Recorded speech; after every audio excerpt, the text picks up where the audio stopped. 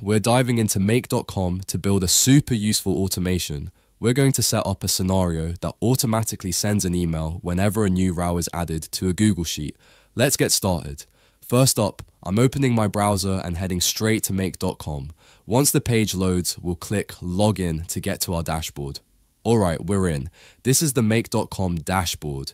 To begin, we'll click that big purple button, Create a New Scenario. Now we're on the scenario canvas.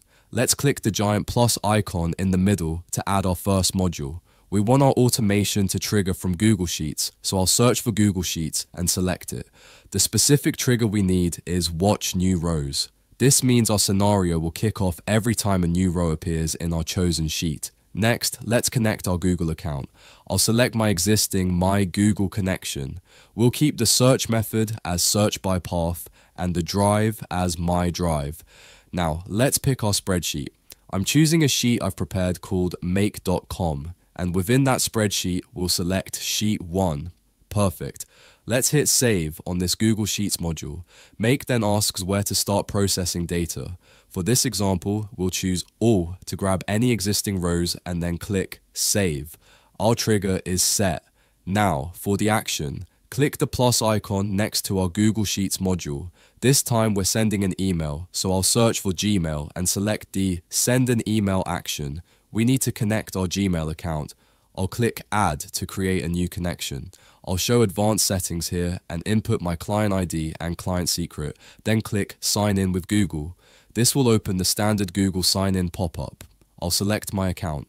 Next, we confirm we're signing into Integromat, which is now Make.com, and then grant the necessary permissions for Make to send emails on our behalf.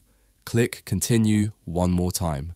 And just like that, our Gmail connection is set up and verified. Now let's configure the email. For the To address, I'll click Add a Recipient and type in Gmail. And just to show you how mapping works, I'll also click to add this Sheet variable from our Google Sheets module. You can use this to pull dynamic data from your sheet. For the subject line, let's go with Make.com. And for the email content, we'll type Hello from Make.com. Looks good. Let's save this Gmail module. Our two-step scenario is now complete. And now for the fun part. Let's click Run Once to test our automation. You'll see the little bubbles light up as it processes. It ran successfully.